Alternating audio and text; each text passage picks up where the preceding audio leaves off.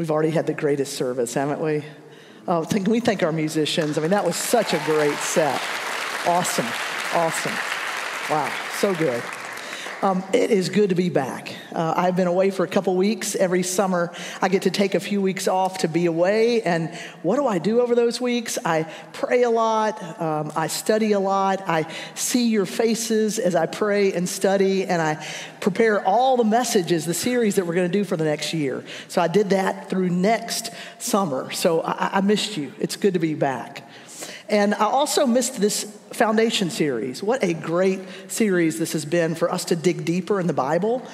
And if you're newer to Grace, you may not know that we're doing that we are literally walking all the way through the Bible. And maybe you don't even have a study Bible. If you don't have a Bible, go to the Connect Center or to the picnic afterwards, and there'll be a table with a Bible on it. Take a study Bible and jump in for this last part of the series. We really believe that as we open that book, our lives get changed.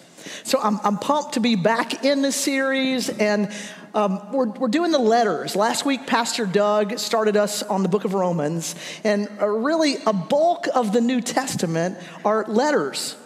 And they're letters that are written to real churches and real people and real problems.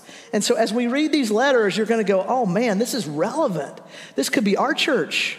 This could be a church I've been to before. This could be my home church growing up. We're going to see ourselves and see a mirror, and it's going to help us reflect and grow in our own life of following Jesus.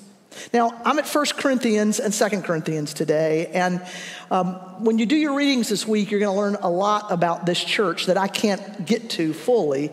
But one of the things you're probably going to notice is it looks like there's some correspondence missing. And there is. We know that there are at least 3 letters that Paul wrote to the Corinthian church, and we only have 2 of them. But you can tell that they're letters, and we'll get to that in a minute. Now, your foundation card deck that you're building, I hope you're collecting these. It didn't get here this week. You'll get this one next week. But wanted to give you a preview of this one because this will help us jump into this book. You can see there's a big gift on that. And that's because this church, this Corinthian church, is an incredibly gifted church.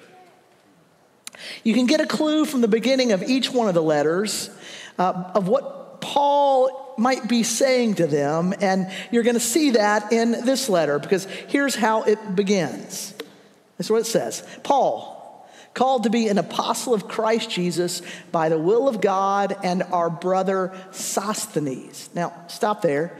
You're going to notice that Paul is always the writer of the book, but he usually writes with someone else because Paul knows that living as a Christian, it's a team sport. You can't do that on your own. So you're going to see Paul is always linked up with somebody. Maybe Barnabas, maybe Timothy, maybe Silas. In this case, Sosthenes. Isn't that a great name? Sosthenes. I wish I'd named my son Sosthenes. I think it's a great name.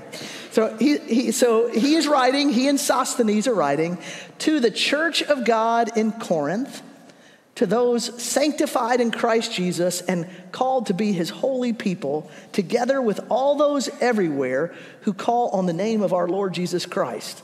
By the way, that's us. Their Lord and ours, grace and peace to you from God our Father and the Lord Jesus Christ. Now, take the effort when you're reading the letters to go through what looks like a lot of religious language.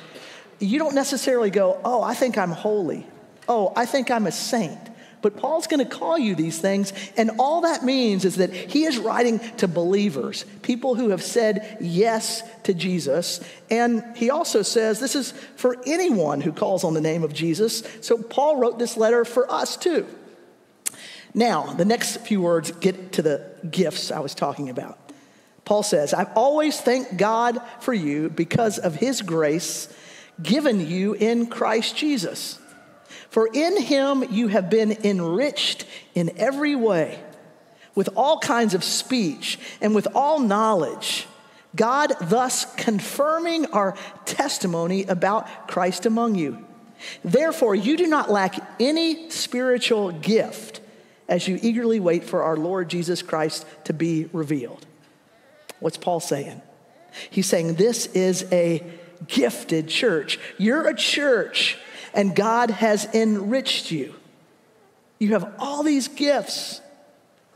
Now, we also know a lot about the city of Corinth. It's a historic city. It was located, and still is, in an isthmus in the middle of Greece. It was this perfect location between the north provinces of Greece and the southern provinces of Greece. And it was really strategic where Corinth was. And it was a place where you went to make it. It was full of opportunities. If you went from one side of Greece to the other, you had to go through Corinth. And if you went from east to west, same thing. You either had to go over the 4 miles of Corinth, that's all that isthmus was and is, or you had to go all around the nation of Greece. So you went through Corinth. It was such a strategic center of trade and economic opportunity. But it has a storied past. It had decided that it wanted to rebel against Rome. That didn't go over very well. So Rome leveled the city. And for 100 years, the city was kind of nothing. And then a guy named Julius Caesar, he rediscovered Corinth. And he saw how strategic it was, and he turned it into a Roman colony. And all of a sudden, this city literally blew up. It became one of the biggest and the most influential cities in the world. It was really populated. It was really diverse. People were just drawn to Corinth because they thought it was a place where they could make it. There was all this money there. There was all this success there. And there was all this really wild and hard living. The Corinthians, they got this reputation. The verb Corinthianize became known in that time to mean sexually reckless and overindulgent. On the top of Corinth, and if you go today, you can still see it, there's this temple to the goddess Aphrodite. And there they had hundreds of temple prostitutes. This was a wild, hard city. And this wasn't the only temple in Corinth. There were temples to Apollo and to Hermes and to the god of healing, and even a temple that was for all the gods, just in case they missed any. You went to Corinth to try it all. You went to worship any god you wanted, any religion. You went to get every sensual experience you can imagine. You went to find any business opportunity. And the new Christians that Paul is writing to in Corinth, in this church that Paul had planted, this was their world. And this was them before they met the Lord. In the book of Acts, you can see that Paul went to Corinth on his second missionary journey, and he actually spent 18 months there planning this church, and that was a long time for Paul. So he actually knew these people. He knew their life. He knew their struggles, and he kept sending other Christian leaders there to check on them and to disciple them. So he knew what was happening there. When you're reading this week, you're going to come across a phrase that says, now concerning worship, now concerning sexual immorality, now concerning marriage, now concerning communion. Well, that means he is responding to what he has heard is going on in their city and in their church. And he's writing in this very pastoral way, because he wants these new believers to live into their identity as followers of Jesus. He knows they're really gifted. That's where we started in the beginning of Corinth. But he also knows they are really challenged living out their faith in the context that they're in. Does that sound familiar? Should. Living your faith where you are is where the rubber meets the road in our faith, right? So we can learn from this Corinthians church.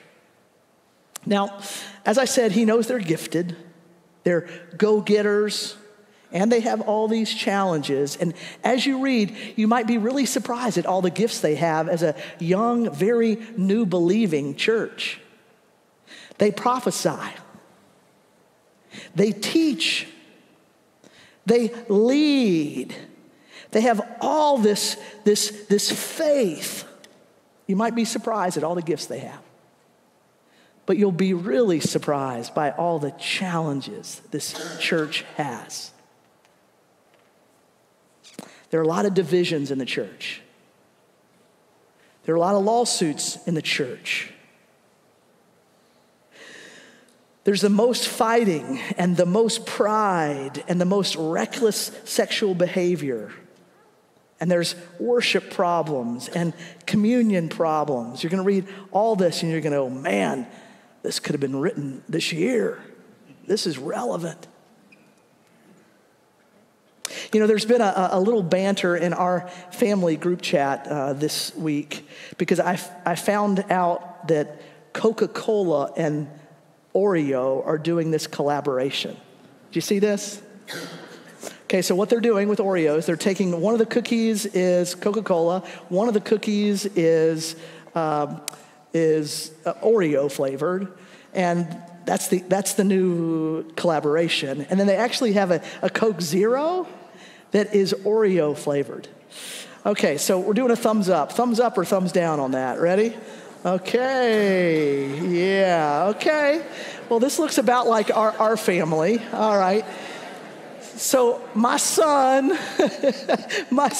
and my husband are absolute Oreo purists, right? I mean, and so they are having none of this. I mean, none of it.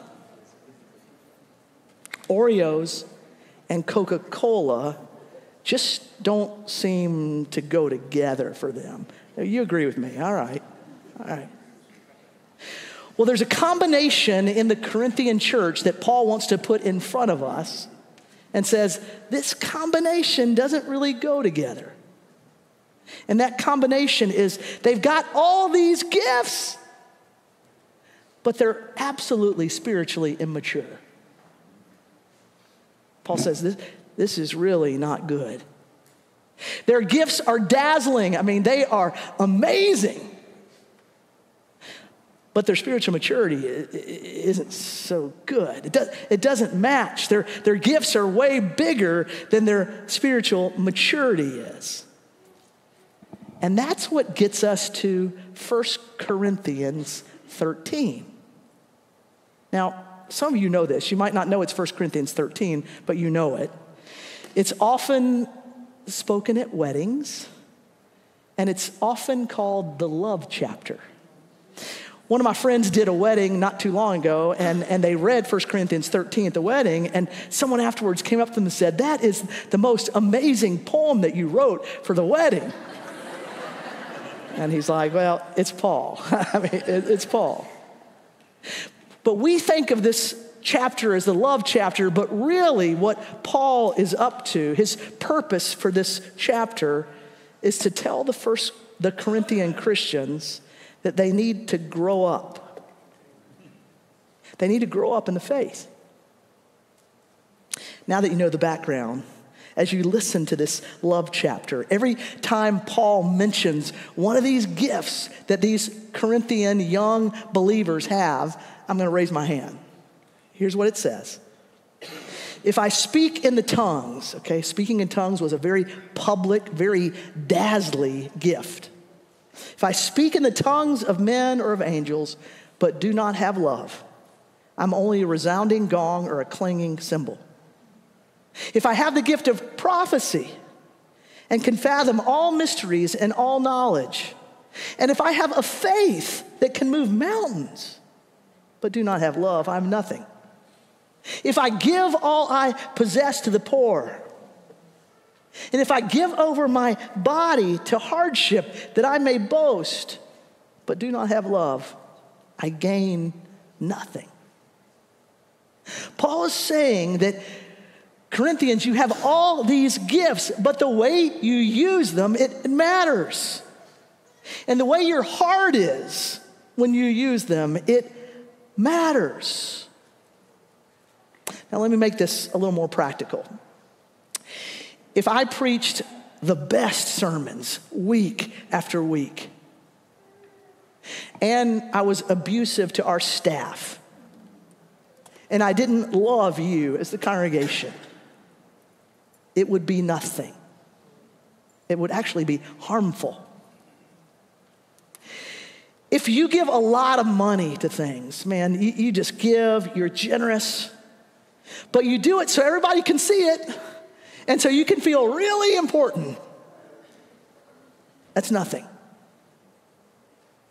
If you can close the deal at work, and man, you are climbing the ladder, but on your way up, you stepped on everybody, it means nothing.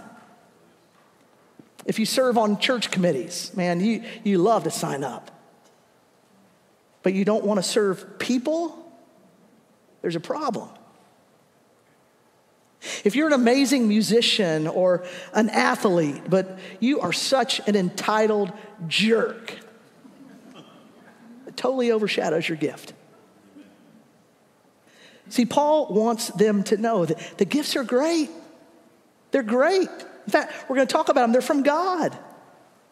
But the way you use them matters. And the way you use them shows your spiritual maturity. See, that's what Paul wants. He wants these Corinthian Christians to grow up. And then he tells them what spiritual maturity looks like. He says, love is patient. Love is kind. It does not envy. It does not boast. It's not proud. It does not dishonor others. It's not self-seeking. It's not easily angered. It keeps no record of wrongs. Love does not delight in evil, but rejoices with the truth. It always protects, always trusts, always hopes, always perseveres. When I was in youth group a long time ago, a pastor told me, when you read this part of 1 Corinthians 13, you should just put Jesus wherever love is. Jesus is patient. Jesus is kind. Jesus does not envy. Jesus doesn't boast. Jesus is not proud. Jesus does not dishonor others. Jesus is not self-seeking. See, Paul writes this describing Jesus. Paul writes this describing what people who follow Jesus should live like.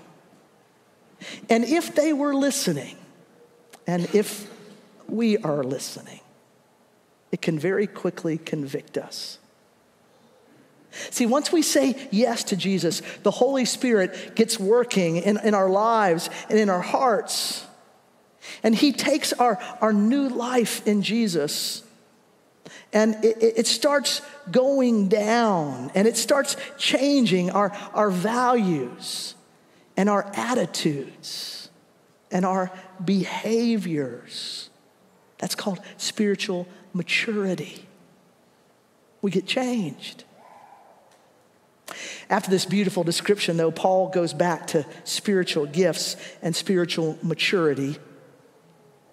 Listen for the spiritual gifts again. He says, love never fails. Where there are prophecies, they'll cease. Where there are tongues, they'll be stilled.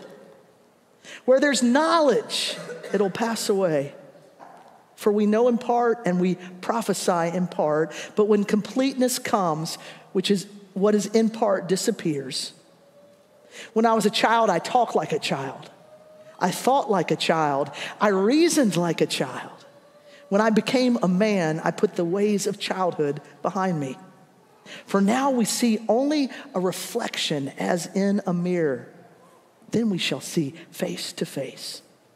Now I know in part, but then I shall know fully, even as I am fully known. And now these three remain: faith, hope, and love. But the greatest of these is love. Amen. Paul is telling these gifted new believers that they need to grow up. I've been following a friend of mine who has a brand new preemie, and I've been watching the Caring Bridge site, watching as that little baby begins to grow up. And, there's a little more milk every day that baby can take. There's a little more development in that little baby. There's a little more weight that's gained. It's true of all babies, isn't it? It was true of you. Once upon a time, you were a little baby. You started out as an infant, and then you grew up. Paul's trying to tell us that we all start as spiritual infants. See, just like you were born as a baby, when you became a Christian, when you said yes to Jesus, you started out as a spiritual baby. And it takes time. In fact, it takes a lifetime to grow and to become more and more like Jesus. And that's why we're launching all these groups today, actually. We know how important it is for you to intentionally grow. You got to come to worship. That's where we start. But your next step is to find a smaller group where you can open up the Bible and where you can be in a community where you're known and you can grow. See, God's plan for you is not that you stay a child. He doesn't want you to be a spiritual child. Paul doesn't want the Corinthian Christians to be a child. He wants them to grow up. You're supposed to grow up to be a spiritual man or a woman. It's God's plan. When I was a child, I thought like a child. I reasoned like a child.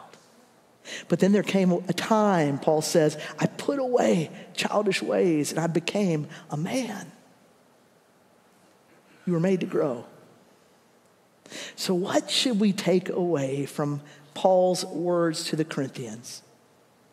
Well, first of all, very simply, gifts exist and God is the one who gives them. God is the giver of every single gift that there is. The Bible says every good and perfect gift comes down from God the Father. It says all wisdom and all goodness and all kindness and all musical talent, everything good. It's all a work of the Spirit of God. As you see the letters, as we read those over the next weeks, there'll be a lot of lists that Paul has of spiritual gifts. And maybe you're going to say, I think I have that one. I think I can teach. I think things become clear when I explain to people hard things. You may say, I have the gift of faith. I mean, everybody has to have faith in Jesus Christ, but there's a gift of faith that when other people want to give in or give up, man, you can lead. Paul is going to describe a diversity of gifts for a unified body of Christ. He said, some of you are the eye, others of you are the ear, others of you are the elbow, and nobody wants to be the belly button, but I guess somebody has to be the belly button in the body of Christ. And what Paul says, you're going to read that this week, is that all the gifts are important. All the gifts are needed. So when you don't use the gift that God gave you, the body isn't complete. The body isn't functioning the way it's supposed to function. So maybe the word you need to hear today is use your gift. And there are other kinds of gifts. You might not even think they're spiritual gifts, but God gives them to you for His purpose. So if you can fix things and figure things out, God gave you that gift. If you can remember names, and when you see somebody, you can encourage them because you can call their name out. Or if you really can close the deal, man, God made you with that talent.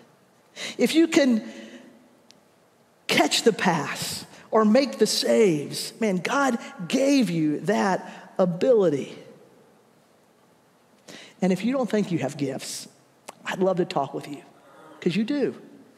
God promises that he gives gifts. And this is a church where if you want to figure out your gift, we want to help you do that. Because God has given you gifts. But God has a reason for giving gifts. That's the second thing you need to know. Here's why God gives gifts. Now to each one, this is in Corinthians 12, right before the love chapter. He says, to each one, that's all believers, to each one, the manifestation of the Spirit is given for the common good. So your gifts are for others' good. Hear that. Your gifts are for others' good. Gifts are not just for you. They're not about you. Gifts are not just there to make you feel good about yourself or to make you look good. They are there to show people the generosity of God. Whatever you're good at, God is the one who made you that way. So those gifts, they point people to God. And you can make sure they point people to God when you give him credit. Gifts have a purpose. But gifts aren't enough. Intuitively, you know that. The way you live is a much more effective way to point people to God than using your gifts. And that's why Paul was so disturbed with what was happening with these young Christians. He wanted more for them. Look at the life of Jesus. The perfect model, right? Jesus healed and he taught. He had all these gifts. They were so compelling. People wanted to be near him. But what really changed the world was his life. See, God so loved the world that he gave his only son. Jesus laid down his life. He loved. That's when he did that everything was changed. See, love is the real power. Paul says right before 1 Corinthians 13 starts, he says, love is the most excellent way. Jesus said it this way. He said, everyone will know you are Christians by your teaching or by your speaking in tongues or by your leadership. No. He said, they will know you are Christians by your love. In fact, they will know Jesus Christ because of your love. They'll be drawn to him when you love. You know, rather than being enamored with all these gifts, Paul wants them to be drawn to living lives of love. He wants them to live like Jesus because he knows that's the excellent way. He knows that's what will last. He knows that's what they're made for. You know, people will forget your gifts quickly, but they will never forget your love. They'll be changed when they experience love. And maybe here's the most important thing. God cares so much more about your growth and you living a life of love than he does about your gifts. So how do you live that life? How do you do it? Well, you need God's help. You need God's help to live out your identity as a follower of Jesus, to live this excellent way. Now, there are some things you can do to help you grow. You need to be in Christian community. You need to find a place to grow. You need to show up every week. You need to be spending time in this book. This is the Word of God. When you open it, you meet him. You need to pray because you're talking to him. You can intentionally seek growth. But ultimately, you need to ask God to do that work in your life. Because here's what it says in the Bible. It says, God gives out gifts, but God also is the one who gives out growth. It says the same Holy Spirit that gives the gifts is the same Holy Spirit that will help you become more and more like Jesus. I was thinking about a pattern. How can you intentionally seek that every day? And I thought of perhaps the most famous musician in all of history, Johann Sebastian Bach. I know you've heard of him. He was born into a family of musicians, and he early in his musical career, he said, I want to write music to the glory of God. I want what I do to not just be for me. I want people to be drawn to God through music that I get to write. In one season of his life, Bach actually wrote a new cantata every month. And during one 3-year period, he wrote, conducted, and performed a new cantata every week. I mean, this guy was prolific. But maybe there's one thing you don't know about Bach. At the beginning of every one of his pieces of music, he put the letter JJ. You might mistakenly think it's his initials, but it's not. It's short for Jesu Java, which means Jesus, help me.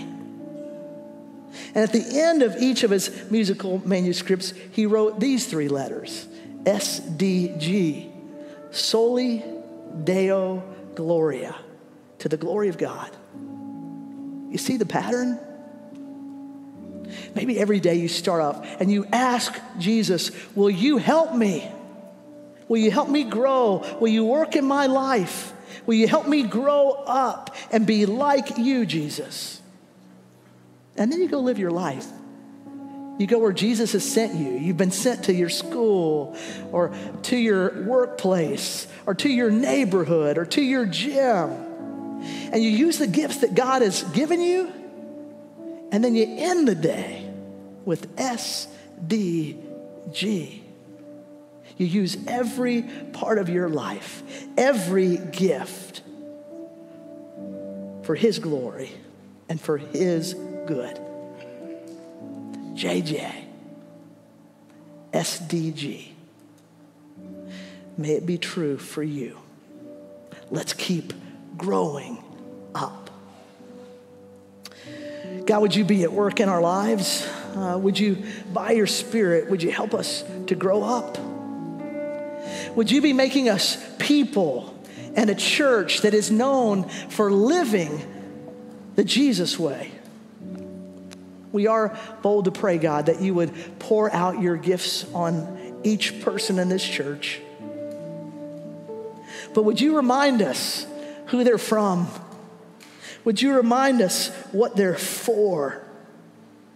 And by those gifts, God, would you draw people to you throughout the Lehigh Valley and the world? May they meet you. But even more than the gifts, God, we're bold to ask, pour out your growth on us. Make us more like you. And we pray it, Jesus, asking your help. JJ. Amen.